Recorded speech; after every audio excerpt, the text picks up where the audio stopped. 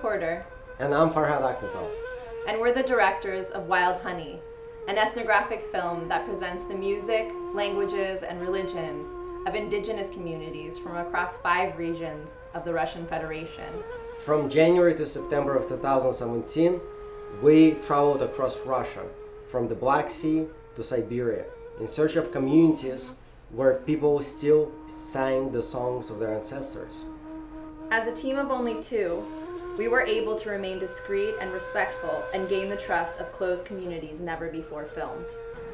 Not only is this film a compelling work of art, it's also an important anthropological document and teaching tool as it records for posterity endangered languages and forms of music. As a music documentary, sound is the glue that holds this film together, and that's why we're so excited to be a part of WOMEX this year. Thank you. Thank you very much.